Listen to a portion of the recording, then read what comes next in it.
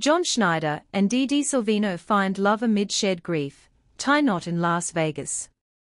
In a heartfelt turn of events, Dukes of Hazzard star John Schneider, 64, and television personality Dee Dee Sorvino, 57, have found solace in each other's arms after the devastating loss of their respective spouses.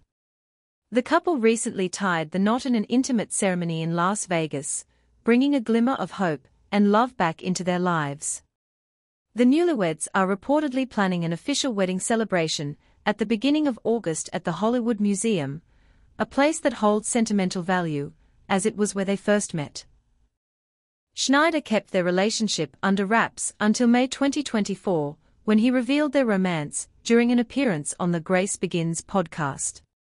Reflecting on his journey, Schneider shared the emotional rollercoaster he endured following the death of his wife, Alicia Allain, in February 2023. God sent a widower to a widow, and a widow to a widower who gets it, who understands. Because I tell you what, I was ready to give it up, all of it, everything, he said, his voice tinged with emotion.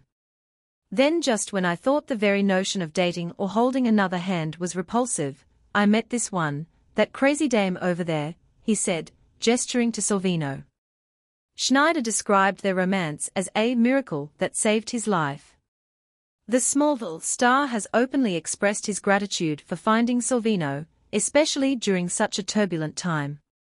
The pair's love story is a testament to the power of human connection and the ability to find light even in the darkest of times. Sorvino, too, has faced her share of sorrow. She lost her husband, the acclaimed Goodfellas actor Paul Sorvino, in July 2022. Paul Sorvino passed away from natural causes at the age of 83, leaving behind a legacy of memorable performances and a heartbroken widow.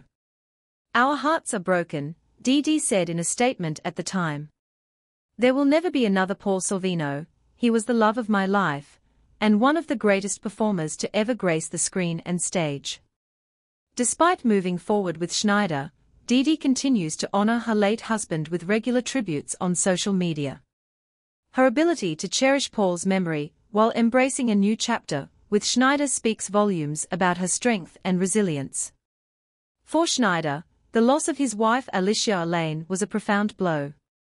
Allain, who was 53, succumbed to a long battle with breast cancer.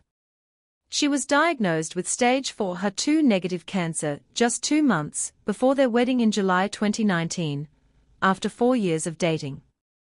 Alicia was not just Schneider's wife, but also his muse and partner in life.